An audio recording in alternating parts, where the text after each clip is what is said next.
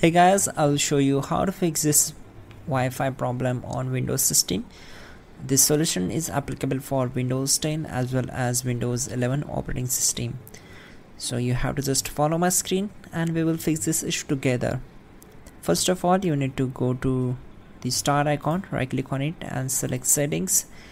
Once we are here, we need to select the system tab, then just scroll down and find out the troubleshoot. So click here, again go for other troubleshooters. Once we are here, you will get the option here Wi-Fi, or you can also click on the network and internet. So click on run and this will try to fix this issue. So you have to complete this process. Now close this window and we will move to the next step. Again right click on the start icon and select device manager. Now go for the network adapters, right click on it and select properties. Once we are here, we need to click on drivers tab and then click on update drivers.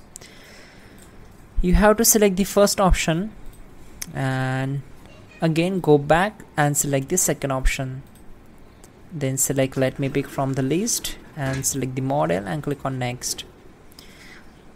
So Windows has successfully updated your drivers. Now close all windows one by one and simply restart the system.